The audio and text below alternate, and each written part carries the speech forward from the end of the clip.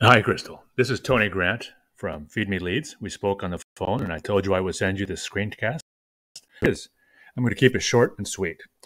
I want to go over how I would get your website ranked. I send out screencasts with a bunch of free information to different business owners, but often when they see what I do, how I do it, and how much work I put into it, they'll want to team up. If you want to, I can always be reached at devour, DEVOUR, at feedmeleads.org. I just want to go through your site really quickly. I'm going to go through one of your competitors' sites. Then I'm actually going to give you 3 ways that you can use today for free to start bringing in more traffic to your site. All right, so here I am at your home page.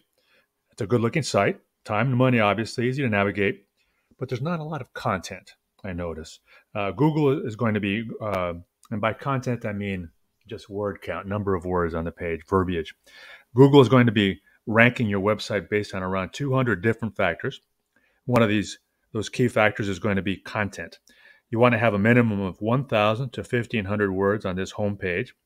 I did do a word count on your home page here, and here at the bottom left, you'll notice it's 462 words.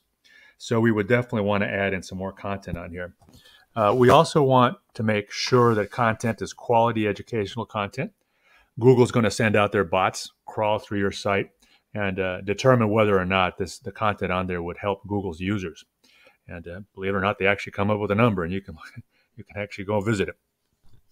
And so over here, I've popped into Google. And here at Google, you'll notice at the very top is the ads, the Google ads. Below that is a map pack where they have the 3 top companies that Google has chosen to appear next to the map pack. They are chosen from a variety of means, of course, as you would imagine from Google. But one of the most important is citations.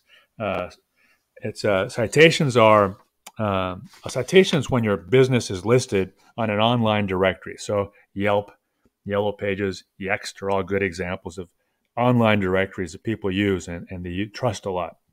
I'm going to switch over here to another tool that we use, which is Local Citation Finder, and it finds that you have 25 citations. Here they are below.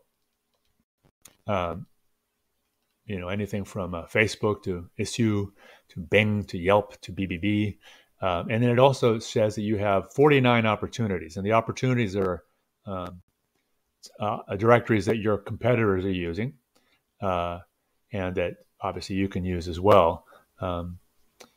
So I'm going to go down here back to Google and scroll down a little bit, and you see down here below the map is the what they call the organic search results of this search engine results page, the SERP. I'm going to go to skip all these sort of top 10 things, and I'm going to go down here to one of your top competitors, Foundation Repair and Topeka. So here it is. Here's their webpage. Nope, here's their webpage. And you'll notice they also have very pretty, obviously they have great things to show. All you guys are lucky to have such visual product. But you'll notice that they're also fairly short on content. In fact, their word count shows 798 words, which is still far short of the 1,000 and 1,500 words that Google recommends for the home page. So let's talk about backlinks for a bit. And I'm going to go over here to Ahrefs, which is one of my favorite tools.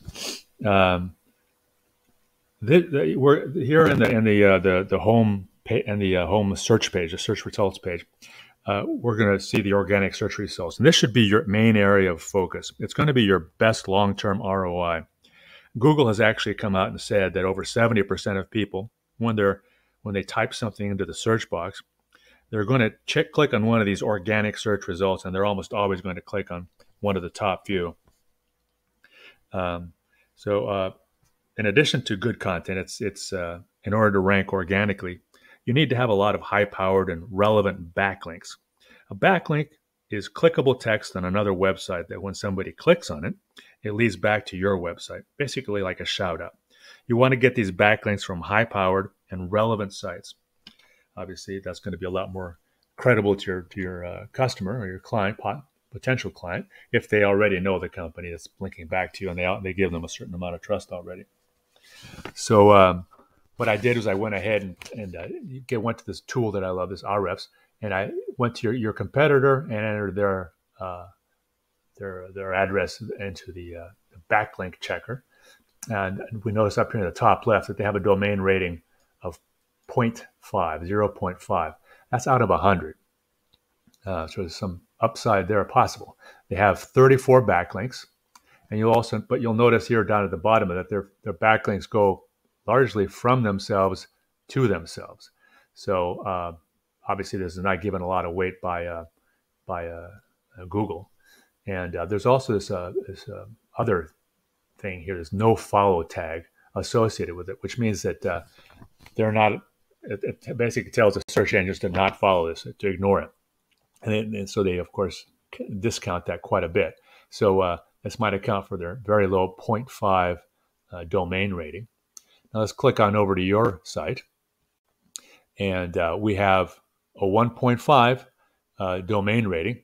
Obviously, better than 0, but it's still out of 100. Remember, backlinks are 596, much better than their 34, and only 27% of them, however, are do follow, and it's not unusual at all. But many of their backlinks are from themselves to themselves.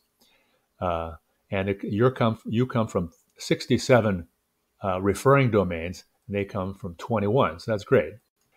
A lot of references from one domain aren't really going to count for that much, but many domains referring to you is going to count for a lot.